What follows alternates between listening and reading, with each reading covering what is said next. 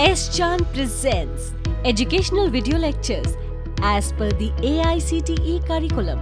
Difficult concepts made easy. Study anywhere, anytime.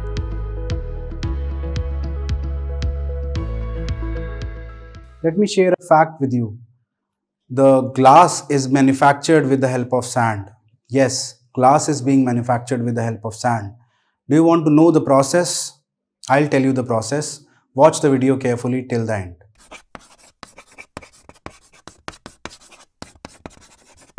Welcome to S. Chand Academy, and I am Anmol Bhatia. In this part of the video, we'll be learning about the glass manufacturing techniques and the glass cutting techniques. For detailed conceptual clarity, you can refer to the book by S. Chand Publishing. The link of the book is there in the description box below. This is the first part of the video in which we will be learning about the basics of glass manufacturing techniques and the glass cutting techniques. Firstly, let us understand that what is a glass. So, glass is basically a non-crystalline and amorphous solid that is often transparent and has widespread technological or decorative usages in the industry.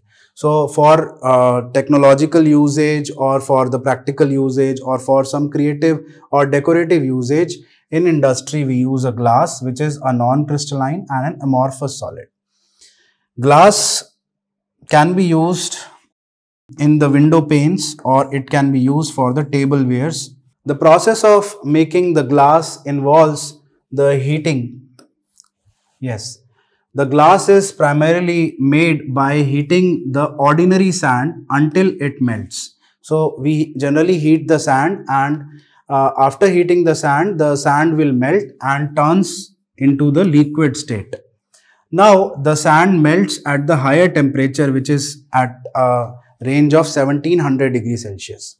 So in the glass plant, what happens? The sand is mixed with the waste glass, and limestone is also mixed there, which is called as calcium carbonate, and also soda ash is being mixed and it is heated in a particular furnace. So we have a sand, and that sand is mixed with waste glass, limestone and soda ash, and that heating is done in a furnace. The heating temperature, the melting temperature is 1700 degrees Celsius. Then this soda reduces the sand's melting point, which helps to save energy and time during the manufacturing of this glass. But the major drawback of adding the limestone is that it would dissolve in water. So this particular thing, we add soda and we have added the limestone. Adding this limestone has a drawback, which is by adding this limestone to the mixture, it produces a kind of glass that would dissolve in water. So the end product is basically called as a soda lime silica glass, and it is ordinary glass that we'll be using in our domestic applications. So what happens in case of the glass manufacturing technique, we used a sand, and in case of sand, we need to melt that sand and we have to add certain other products into it so that it can be used for the usage. Then comes the glass cutting procedures. The major question that the majority of the people ask, that how do we cut the glass? So someone says that we have a diamond cutter for it, or the glass is being cut by glass. So we'll learn about this process now. In this process, majorly we basically cut the glass with the help of the glass cutter, and the principle that is being used here is the scribe and break principle. So we scribe on the surface of the glass, and generally we break the surface of the glass with the help of breakage. We have two categories or two tools which are used for this particular operation or the glass cutting operation. Number one is the wheel cutting or the glass cutter. So we have a glass cutter. In case of a glass cutter, we generally scribe that particular roller on the surface, and generally we break the glass. And lastly, we have the carbon dioxide laser cutting. So in this part of the video, we'll be learning about the glass cutter, and in the later part, we'll be learning about the carbon dioxide laser cutting. So wheel cutter or a glass cutter is having a sharp pointed rod iron, and there is a diamond which acts as a cutting material for cutting the glass.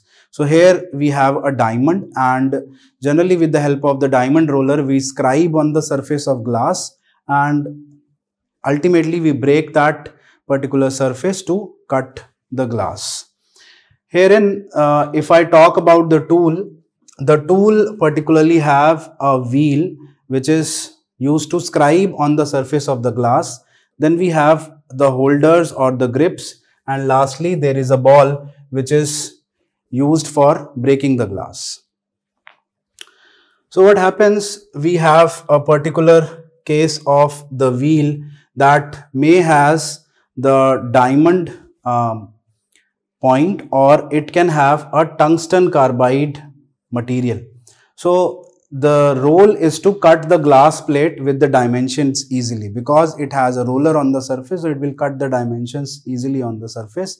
And the roller would have the material which can be a tungsten carbide, which is of 4 to 6 mm length, and the shape is V shape, that is particularly called as the hone.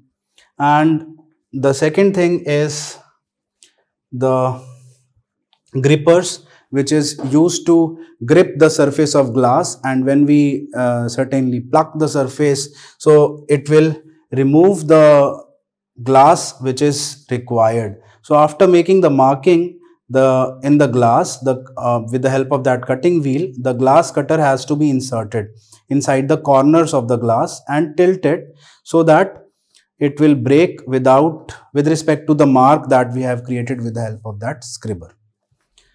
And lastly, we have that roller which is there on the end. Let's say we want to cut a circular section on the surface of the glass. So for that we have that particular tool which is used in case of which is similar to the compass. So with the help of the compass type tool, we can scribe on the surface and we can break the internal part of the glass with the help of the roller. So this breakage is done with the help of tapping the glass piece if any irregularities is present on the surface or the corners which are there on the surface of glass, that can be removed. So this is the basic operation of the glass cutting. The video that you are seeing on the screen is the operation of the glass cutting, wherein the operator is using a scribe which is used to scribe on the surface of the glass, and ultimately when the operator pushes the glass and tilts the surface, the glass is being cut.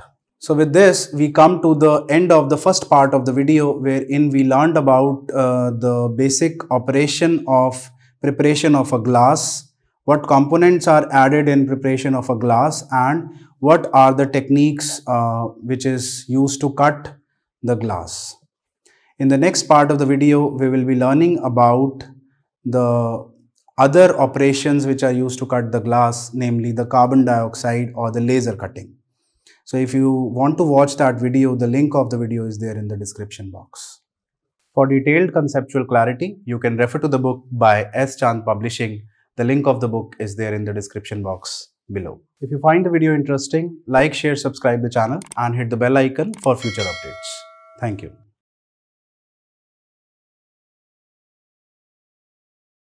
All rights reserved. This video has been prepared for educational purposes only. No part of it may be reproduced or copied without the permission of the copyright holder.